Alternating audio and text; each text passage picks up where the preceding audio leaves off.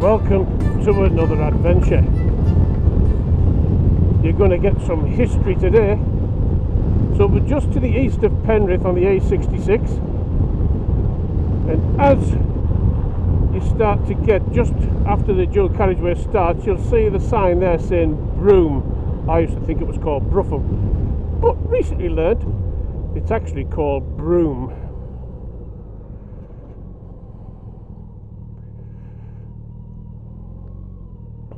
And I've come this way for a specific reason. The bridge I'm now parked on, or pulling up on,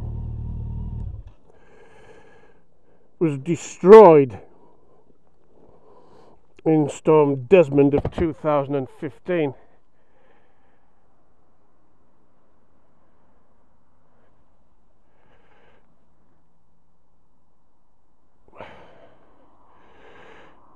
And it's all been kind of put back together. But let me take you across the road. Brougham Castle. Recently discovered that we would have thought this river is doing the course that it's doing. Oh no, it wasn't. That is a man-made set of bricks or stones to divert the course of the river along here and to stop the erosion in the bank, because as you can see. But all this here was a massive great pond or lake that was put together when people occupied the castle. That castle now belongs to English Heritage, and we're going to go and see if we can have a look inside. That there was a bridge there, medieval times, but in between the A66, you can just see the A66 bridge over there. In between there and this bridge, there was a Roman bridge. Other side of that river used to be Scotland, and Penrith, well, that was the first town in Scotland. Not that long ago, actually. Ha! So anyhow, let's go and have a look at Brougham Castle. Looking totally and utterly splendid today. But also nearby, there's a Roman fort, which I knew nothing about, and I'm sure there's quite a lot of other people knew nothing about. But in early 1700s, the guy who owned this, who didn't really stay here, he took the roofs off and just put it into ruin, emptied all the contents out and put it into ruin. And over the years, of course, it's just got into a dilapidated state, which is now being protected by English Heritage. But a lot of the stone used to build the castle was taken by the nearby Roman fort.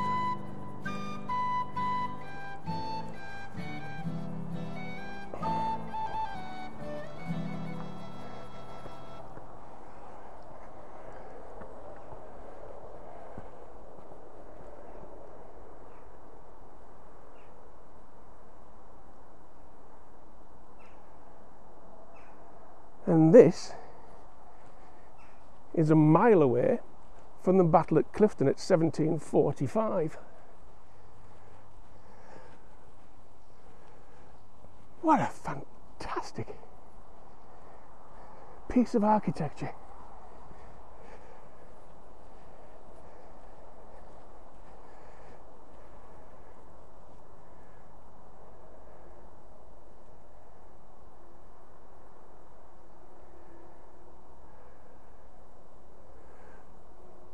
And it's also associated with Brougham Castle. And Brougham Castle is where the Brougham Castle ice cream place is.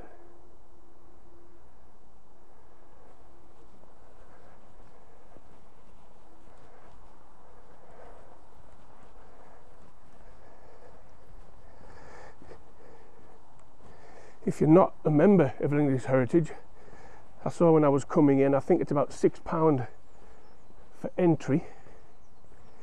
And you can buy the guidebook of it all. That costs £3.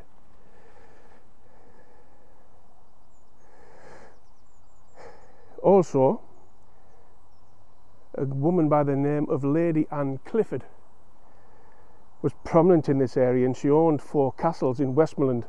That was the old name for this area, at Appleby, Brough, Pendragon and Brougham. Well, we've looked at Pendragon Castle before, and we've done Brough Castle, we've done Appleby Castle, and now we're doing Brougham.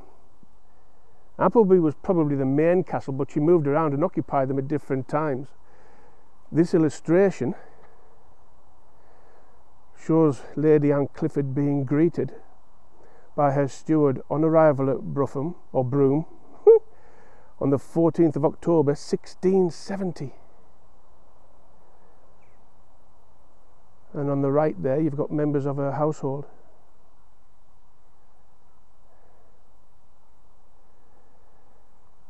But she left here to return to Appleby in 1671, and Appleby Castle is very much prominent with Lady Anne Clifford, and it has one of the oldest keeps in Britain.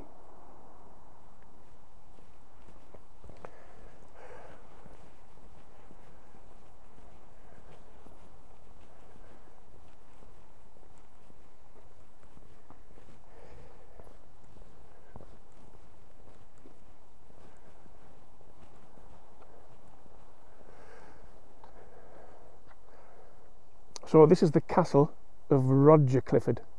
Lady Anne Clifford, Roger Clifford. In the late 14th century, Brougham Castle was again an effective border defence. However, in August 1388, there was a Scottish invasion of northern England. In this illustration, we see a group of merchants who have arrived during the preparations for the castle's defence, and a lookout on the top of the keep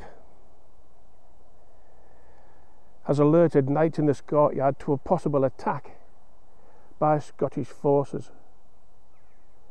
Roger Clifford was responsible for much of the building work at Brougham, including hall, kitchen and chapel. These were all on first floor level in a range of buildings which can be seen on the right. He died in 1388, and his building work was the last major change to the castle until the middle of the 17th century.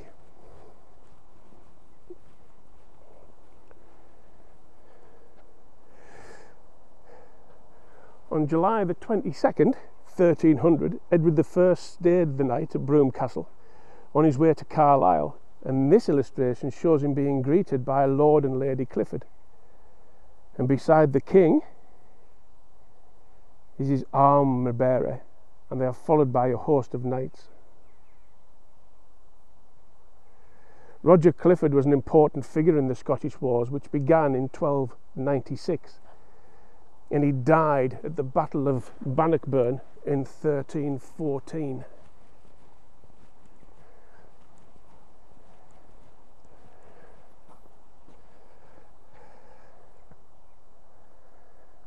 This illustration shows the castle as it may have appeared in the early 13th century.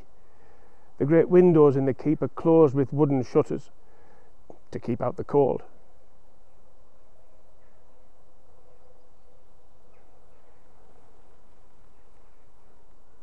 Tremendous construction, isn't it?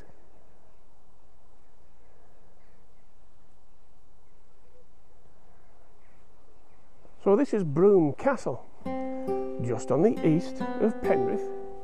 That instead of zooming past on your bike, you can get yourself here and explore.